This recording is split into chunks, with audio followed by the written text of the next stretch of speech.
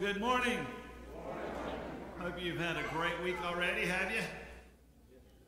Well, good. I have a question for you. Can you be honest with yourself? That's a hard thing for people. You know, we look in the mirror and we see what we see, and studies have shown that men especially look in the mirror and we still see Atlas. You know, still see strong, yeah. We still see vision of what we used to be. Women, do you smile when you put your makeup on? I've always wondered why my wife smiles when she puts her makeup on. She says, I guess somebody's smiling back at her, right? I don't know. Can you look in the mirror of your life and see what you really are? Who you really are? That's a hard one. It's hard. This past week, Joe Mazzulla, who you may not know, is the coach of the Boston Celtics basketball team. They won another world championship, or at least United States, whatever you call it, NBA championship. He happens to be African American. And a reporter asked him in an interview, said, how do you look at the fact that this is the first time in NBA history that two African American coaches are facing each other? The other one was Jason Kidd from the Dallas Mavericks. And Joe just looked at him and said, how many of those coaches were Christians? How many coaches were Christians?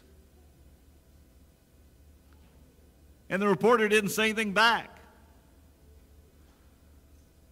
because the reporter wanted to look at the world in black and white, in this party, that party, this belief, that belief, controversy, argument, whatever.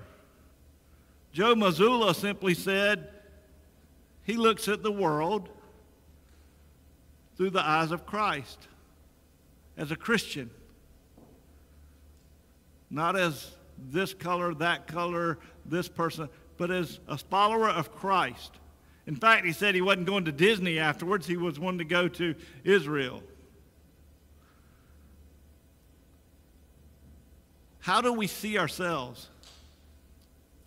Are you somebody that gets caught up in the busyness of life, the hurry and bustle, the job, the money, the worry, all the stuff, the new cars, the house, the whatever? Or are you somebody who simply says, I'm a Christian, I endeavor to serve the Lord in my life?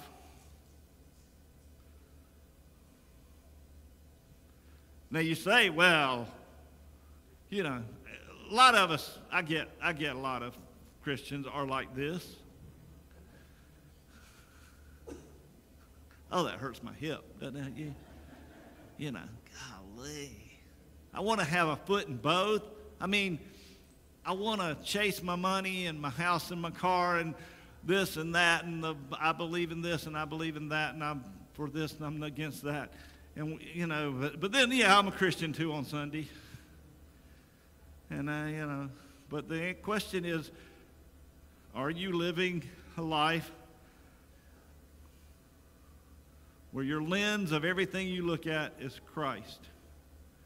Or are you caught up at times? And maybe some of us are, you know, maybe some of us are like this. Maybe sometimes we're, but self-reflection asks you to look at that and go, you know, I'm going to be somebody of grace. I'm going to be somebody of encouragement. I'm going to be somebody that loves other people, is forgiving.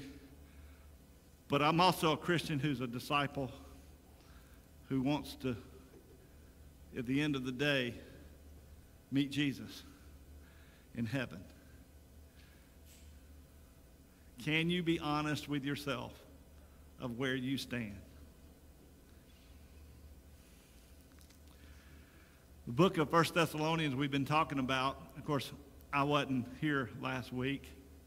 My most wonderful, she was up here a while ago, Ashley Reynolds, our wonderful children's and youth director did a great job filling in. I told her, I said, I got to find a preacher that's terrible so that when I come back, they actually care and go, oh, gosh, Clay, we're glad you're here. Anyway, but yeah, it wasn't here, but we're going to pick up in chapter 5 of 1 Thessalonians, and then we're going to read chapter 1 of 2 Thessalonians. They connect, and I'll tell you why when we get there. So he begins, if you have your Bible with you, we're going to put up on the screen, says, now, brothers and sisters, about times and dates we do not know. We do not need to write to you, for you know very well that the day of the Lord will come like a thief in the night. While people are saying peace and safety, destruction will come on them suddenly as labor pains on a pregnant woman, and they will not escape.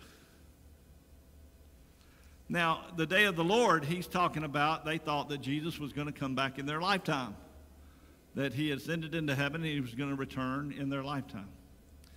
But the day of the Lord, as we have come to understand it,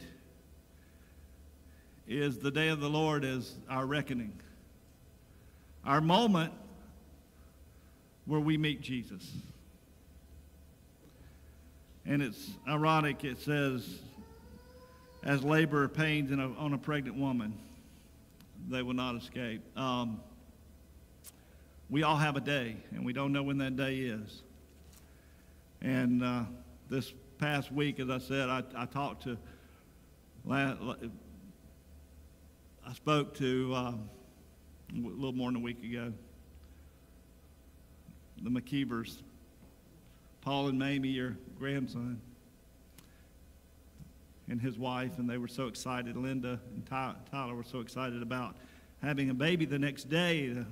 We prayed for Olivia Grace, and we prayed for her health and all. And she had no idea that the next day, that during childbirth, she would pass, and she would die. Our day's not counted. You plan tomorrow, but it's not a given. Life is so fragile. We have a young man, Jared Theismann, his parents, within 10 days of each other passed this past week. And Dad passed away and his mom passed away, both within 10 days of each other. Both had some issues, but nothing severe, but then suddenly, boom. And the day of the Lord is the day you will meet Christ. I don't know when that is. I don't know. I looked at a picture. Yesterday was my sister's 50th wedding anniversary. I was 7 years old and standing there as a what do you call it, ring bearer. And I said how amazing that is. My mother and father were standing there, and within a little more than a year, he would die, and within 2+ years, she would die. Meet Jesus. The day of the Lord. And so when Paul's writing to the Thessalonians, and he's writing they were going under persecution. This church he had started, he was worried that they had stopped, but he heard good things about them and how they had endeavored in the midst of persecution. And he says that. He says, but you, brothers and sisters, are not in darkness, so that this day should surprise you like a thief. You are all children of the light and children of the day. We do not belong to the night, nor to the darkness. So then let us not be like others who are asleep, but let us be awake and sober. For those who sleep at night, and those who get drunk at night. But since we belong to the day, let us be sober, putting on faith and love as a breastplate, and the hope of salvation as a helmet. Those are words he'll later write again in Ephesians 6. For God did not appoint us to suffer wrath, but to receive salvation through our Lord Jesus Christ. He died for us so that whether we are awake or asleep, we might live or may live together with him. Therefore, encourage one another and build each other up, just as in fact you were doing. The persecution that was going on in that church, people, in ancient days, met their lifespan wasn't that long. Their health care wasn't that great. Death was a reality on a regular basis. A lot of times people had lots of children because they knew some of them wasn't going to survive. We don't have that anymore. But we still have death. We still have death. And he says, I love this when he says, for God did not appoint us to suffer wrath. Remember I talked about wrath a couple of weeks ago, what wrath was? Wrath is not the anger of God. Wrath is actually the sorrow of God. Because here's the thing. He says, he died for us so that whether we are awake or asleep, we might live together with him. In other words, the cross, the salvation of the cross is the forgiveness of yours, mine, everybody's sin, so that we can look at the Lord and say, thank you, and we can embrace the Lord as our Savior. Because remember, good people don't go to heaven. Forgiven people go to heaven. And when we say, who is going to suffer God's wrath? Those who won't accept God as their Savior. Because they're living over in this side of things, and they're pushing and shoving and got to get and selfish and worried about life and what they got and what they will get and what they don't have, and versus through the lens of faith of what God has already done for you and to you. He's saved you, and you have been adopted as his child. You're children of the light, he says. You know, it seems to recall, this is one of those moments I love putting pieces of the puzzle together. Some of you go on vacation, you put big pieces of puzzles together. I know some of you do that. I've seen it. Right, Megan? And when you put the pieces of the puzzle together, you ever heard maybe Psalm 23 talk about, yea, though I walk through the valley of the shadow of death. How do you get a shadow? You can't have shadow in total darkness, can you? You have to have a light. The shadow, the valley of the shadow of death. In other words, when we die, when you're children of the light, you're moving towards the light. See how Scripture works together? This is the plan is, this is dress rehearsal. The plan is that you and I and everyone, we will meet Christ. We will move through the valley of the shadow of death to the light. And when you're a believer, there's no worry. There's no fear. Fear not, Jesus says again and again and again and again. And so there's no fear. There is just a sense of wonderful. You're a child of God. He continues and he says, now we ask you, brothers and sisters, to acknowledge those who work hard among you, who care for you in the Lord and who admonish you. Hold them in the highest regard, in love because of their work. Live in peace with each other. And we urge you, brothers and sisters, warn those who are idle and disruptive. Encourage the disheartened. Help the weak. Be patient with everyone. Make sure that nobody pays back wrong for wrong, but always strive to do what is good for each other and for everyone else. And I love this. He's talking about the church. Don't be disruptive. Don't cause, because you know what happens in church sometimes? Again, we get, I've said many times, the church would be great except for all those people. I mean, sometimes we get selfish. We say we're Christians and we push ourselves over and we go, I don't like that hymn. I don't like that message. I didn't get what I wanted. Or is that just, that's not true here, but I've seen that in other churches. Have you ever seen it here before? I love that. This is beautiful. If you could see, some shake their head no and some shake their head yes. According to what committee you were on, huh? Yeah, true. That's true. But that's the issue. Church is to be selfless, not selfish. And that's what Paul's saying. You guys have made yourselves known by your love, and that's what I preached to you. The first four chapters of 1 Thessalonians were about. Remember, because of you, people have done amazing things. You've seen, and I gave some examples of people who have gone from, really tough situations because of their faith changed, and they came to Christ. They were welcomed here. They were taught here. They grew up here, whatever. I'll give an example in this very building. You had people, somebody planned this building. Somebody years ago planted the building next door. Somebody before that planted a building crossing the cemetery. It's no longer there now. Right? That's the history of the church. People that have gone before you. People are now planting this church and continuing to have a place to worship. And these young folks are enjoying it, as well as the babies being born. This is going to be their church, where they grow up. And that's what we want. We want to welcome folks who hadn't realized it yet, that don't even know they're loved. We're welcoming them in the door, and we're going to teach them. And that's what the Thessalonians were doing. They were known for their faith and their relationship in Christ. And he continues. He says, brothers and sisters, he said, or I should say, verse 20, yes, make sure. He basically says, make sure that nobody pays back wrong for wrong, but always strive to do what is good for each other and for everyone else. Rejoice always, pray continually, give thanks in all circumstances, for this is God's will for you in Christ Jesus. Do not quench the spirit, do not treat prophecies with contempt, but test them all. Hold on to what is good, reject every kind of evil. May God himself, the God of peace, sanctify you through and through. May your whole spirit, soul, and body be kept blameless at the coming of our Lord Jesus Christ, the one who calls you is faithful, and he will do it. Brothers and sisters, pray for us. Greet all God's people with a holy kiss.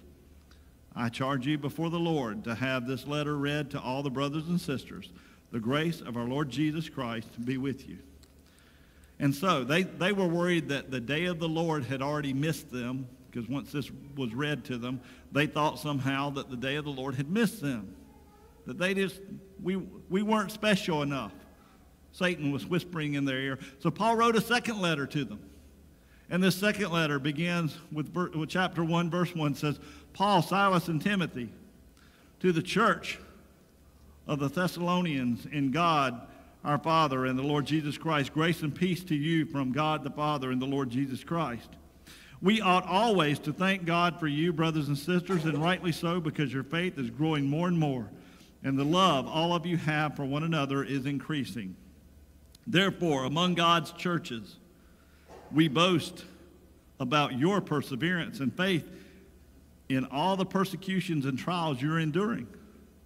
All this is evidence that God's judgment is right, and as a result, you will be counted worthy of the kingdom of God for which you are suffering. Isn't that great?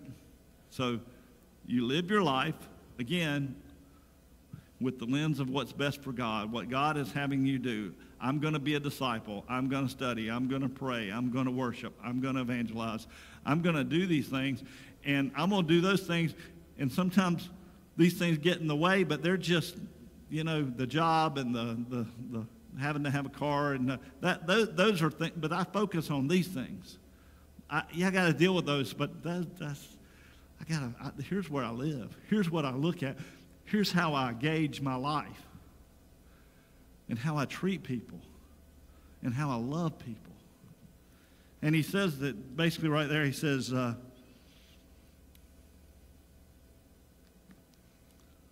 all this is evidence that God's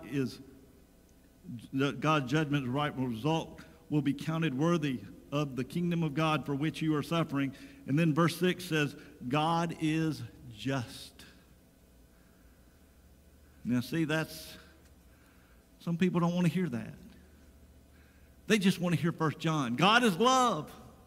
And they emphasize God is love. Jesus with the tie-dye T-shirt and the peace, love, and everything, and you just do as you please and live like you want, and it's all about you.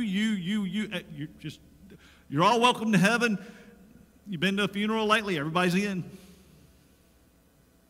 Right? And that's God is love. But that's not what this says. Wait a minute. God is just. He will pay back trouble to those who trouble you.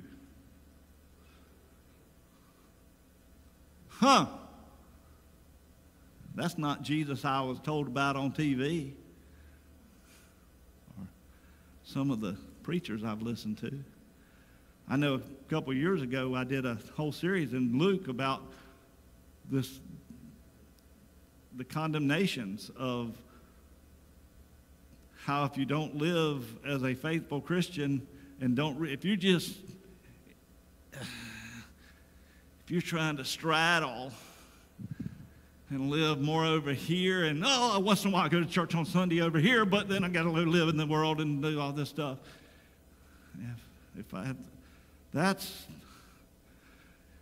God is just. Jesus was full of truth and grace, but truth is there's a way to live. There's an acceptance clause.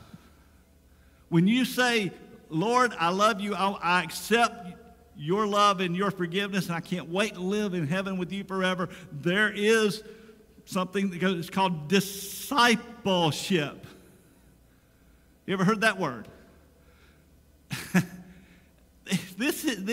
The modern Christians in this world somehow think that Christianity is just easy peasy, nice and easy, and just never have to worry. I just go, yeah, I believe. I drop $1 in the plate, I'm good.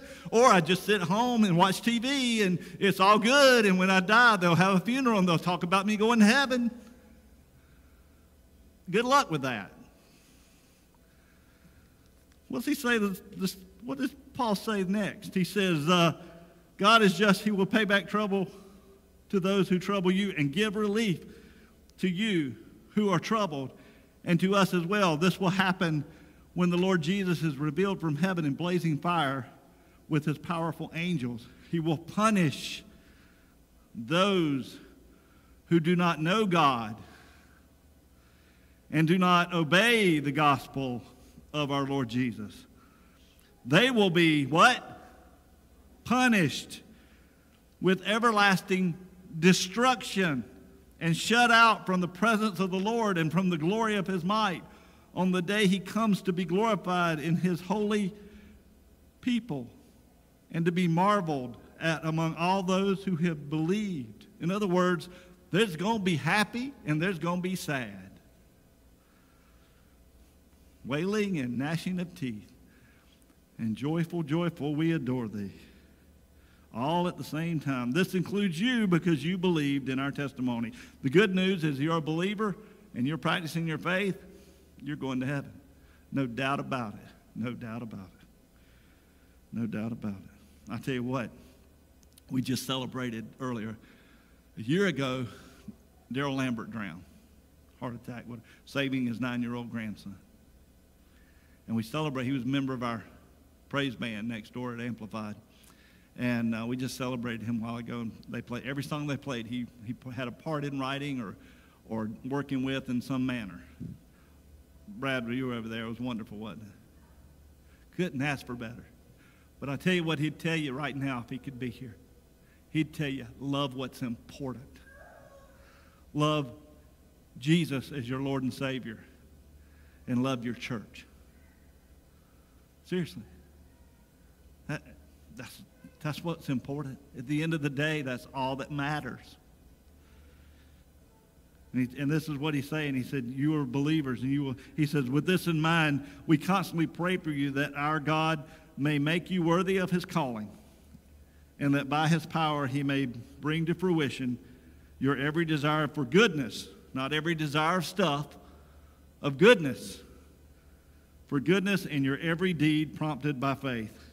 We pray this so that the name of our Lord Jesus may be glorified in you and you in him, according to the grace of our God and Lord Jesus Christ. That's what it's about. A life of faith. Everything you see through the eyes and lens. And it doesn't mean you're going to get it right all the time. Who does? Nobody. But the effort and the brokenness of saying, Lord, I need a Savior, guide me. I seek you in prayer. I seek you in reading Scripture. I seek you. I want to see the world in this manner. I want to stop this craziness and this foolishness over on this other side of chasing that which doesn't matter. That's why books like Ecclesiastes were written.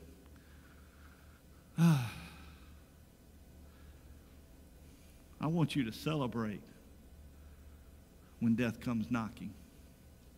When the day of the Lord appears in your life, I want to gather and celebrate. I know, Kim, we celebrated your dad. We celebrated a life of faith. And yes, there's tragedy. And yes, it's unexpected at times. But you know what? We celebrate the fact that somebody's a believer and they've gone home to Christ. I think about a silly story I read. He was the chief judge of the South Carolina Court of Appeals. His name was Alexander Sanders, Jr., and he told a story at his daughter's graduation from high school about her when she was a little girl named Zoe. And Zoe was 3 years old, and the judge, he was a lawyer back then, said he came home to discover his wife and his daughter's just boo-hooing, crying. Her turtle had died. 3 years old. I thought, how young to be attached to an animal by that point. But yeah, she was crying. And Mom had said, it's going to be all right. When Dad got home, Dad said, we'll go buy you another one. But she was smart enough to know that one was dead. And she knew that wasn't the same. And she was still crying. In fact, she cried more. And the judge was like, what do I do? And he thought to himself, he said, I tell you what, how about we have a funeral for the turtle? Now, the mind of a 3-year-old, what's a funeral? She said, what's a funeral? And Daddy said, well, it's like a birthday. We celebrate. We have cake and ice cream, and we celebrate. And she said, I like that. And she stopped crying. Get the cake, get the ice cream. Hey, we're going to celebrate. We're going to celebrate. Let's go. Exciting. She finally stopped crying. Praise God. I don't know much about turtles, but that one started moving again. It wasn't dead after all. And little Zoe looked up at her daddy and said, can we make it die again? I love that. So you can celebrate another party. Folks, that's what I want out of life and death.